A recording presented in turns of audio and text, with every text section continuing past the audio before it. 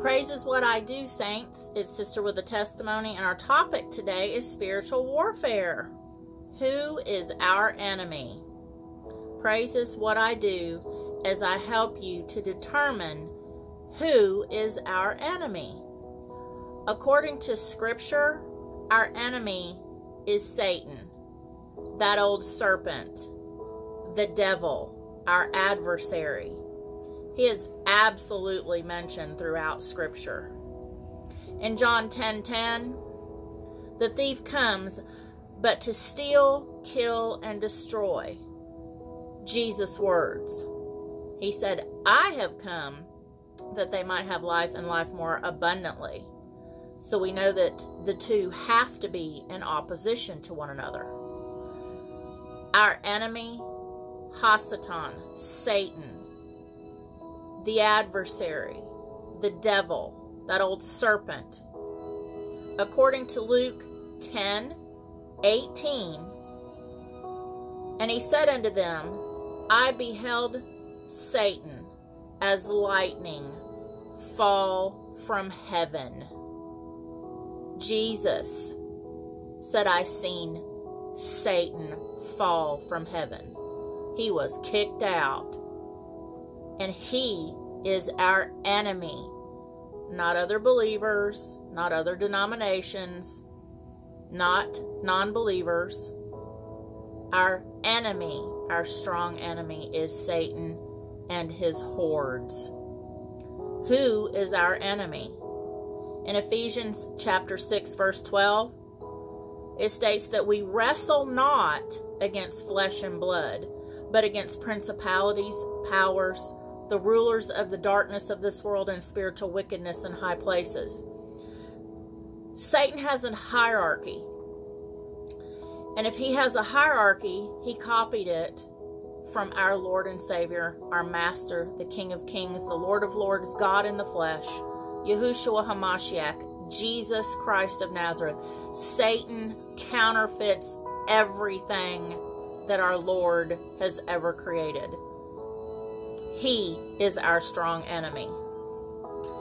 James chapter 4, verse 7. Submit yourselves, therefore, to God. Resist the devil, and he will flee from you. Many folks just say, resist the devil, and he'll flee from you. Not true.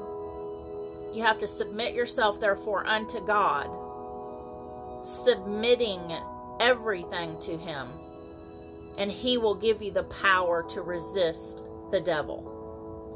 Then and only then, through the power of Ruach HaKodesh, the Spirit of holiness, will you be able to resist the devil and him flee from you after you have submitted.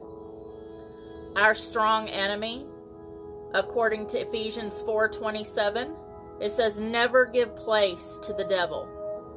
Saints, never give him a reason to be in your life, because he is always stalking you, mocking you, talking to you. Don't listen. Jesus said, my sheep know my voice, and they will not listen to another. He knows you, and the enemy knows who you are and where you are. Neither give place to the devil. Don't give him any area of your life, saints, because if you give him an inch, he'll take a mile. You let him in the car, he'll be driving before you know it. 1 Peter 5:8, our strong enemy, as a lion, saints. It says, be sober, be vigilant, because your adversary, the devil, as a roaring lion, walks about seeking whom he may devour. He may want to devour you, but if you're submitted to the Lord and you're obeying the Lord and you're living holy, yeah. Think about that. If you go all the way back to Job, the guy that had all the trouble, lost everything, still wouldn't curse God. Yeah. It's not Job, it's Job. In chapter 1, verse 7, and the Lord said unto Satan, whence comest thou? Then Satan answered the Lord, and he said, from from going to and fro in the earth and from walking up and down. Satan is constantly on the move. He cannot be in every place at every time. He is not God. He is not omniscient. He is not omnipresent. He is not omnipotent. Those are three words that God is and Satan ain't. It's just that simple. But he does have a hierarchy. Principalities, powers, the rulers of the darkness of this world, and spiritual wickedness in high places, according to Ephesians 6:12. Remember that hierarchy. They are everywhere. There's a network of them. Saints, we're protected as long as we are in Christ. I love Revelation chapter 20, verse 2.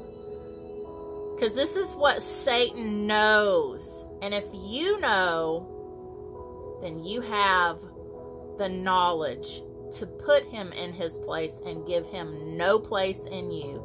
Revelation 20, verse 2. And he laid hold on the dragon, that old serpent, which is the devil and Satan, and bound him 1,000 years. Wow. We have that promise. Remind your enemy where he's going. Remind him what his end is. And remind him what your end is, saints. Your end, if you endure unto the end, your end is with Christ for eternity. That's motivation enough to live a sin-free life. Not sin-less. That doesn't mean you can go out and sin less and less and finally make it. That means sin-free, without sin. Only the blood of Jesus can give you that promise. We're forgiven, saints. Let's start acting like it. Who is your enemy? Who is my enemy? Who is our enemy? The devil. Principalities, powers, the rulers of the darkness of this world, and spiritual wickedness in high places. Sin crouches at the door. Don't open the door and let sin in. Rebuke the devil in the name of the Lord Jesus Christ. Do not give place to the enemy. His sister with a testimony. Praise is what I do, saints. Spiritual warfare. Who is our enemy? You know who our enemy is. And we have an advocate with the Father, who is Jesus Christ of Nazareth. 1 John chapter 1, verse 9. If we confess our sins, he is just and faithful to forgive us and cleanse us from all unrighteousness. I plead and apply the blood of Yahushua HaMashiach over you to hide, protect, and keep you. And in Jesus' name, Amen.